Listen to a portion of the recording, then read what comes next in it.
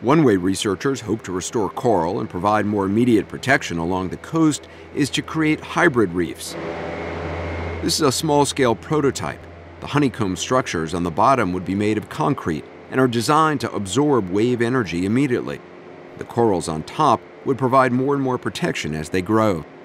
When the waves break, they throw up a lot of spray. Inside the simulator at the University of Miami's Rosenstiel School of Marine, Atmospheric, and Earth Science, Professor Brian House and his team can create the equivalent of a Category 5 hurricane with winds up to 155 miles per hour. So now we'll turn on the paddle and you'll see it really change a lot. Like they start hitting the, like right now, boom, Wow. right? Oh my God.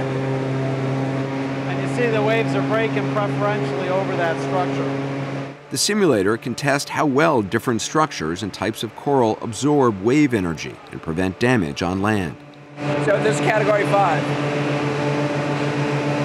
Wow. The University of Miami is developing this hybrid reef for DARPA, which is the Pentagon's research agency.